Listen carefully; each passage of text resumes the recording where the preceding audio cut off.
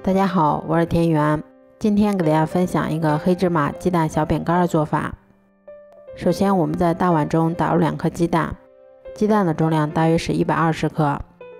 然后先加入35克白糖，再加入30克食用油，接着我们用打蛋器先把它们充分搅拌均匀。搅匀后，我们先加入70克的低筋面粉，最后再加入10克黑芝麻增香，然后用打蛋器画 Z 字形把它们再次充分搅拌均匀，最后一直搅拌成像这种细腻光滑的面糊就可以啦。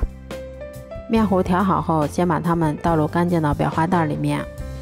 然后再把它们依次挤入到铺有硅油纸的烤盘里面。接着我们再把它放到预热好的烤箱里面，烤箱中层上下火150度，烤12分钟左右就可以啦。这样做出的黑芝麻鸡蛋小饼干吃起来非常的酥脆香甜，咬上一口还有一股浓浓的鸡蛋和黑芝麻的香味。